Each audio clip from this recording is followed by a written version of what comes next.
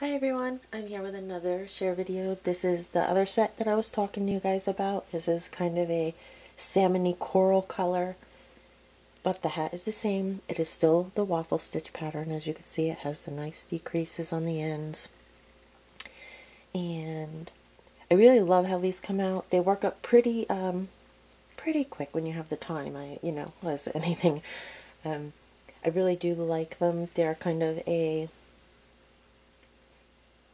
semi-mindless pattern. It's not completely a knit. There's a little bit to it, but not too much that you wouldn't be able to do it while you're, watching a show or listening to an audiobook or whatever. So I find it's a perfect project for me when I want to work on something, but my mind's not all completely focusing on anything, or capable of focusing on anything, I should say. And that is actually a knit project, and I really do love how this came out. And I'll turn this around for you guys.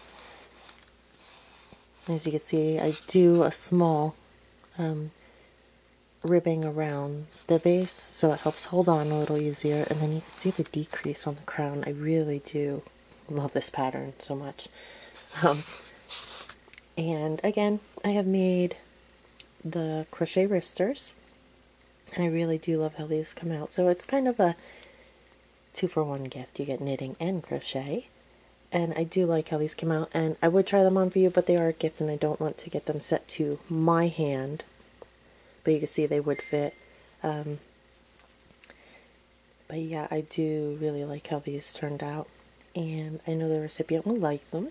If you guys are interested in any of this stuff, you could just contact me and we could, work on an arrangement if you are interested in purchasing any, because I have had a few people question me about that. So if you are interested, just let me know and we'll see what we can do. But I do love how these came out, and these are perfect gifts. Great for a gift or stocking stuffer, whichever way you want to look at it.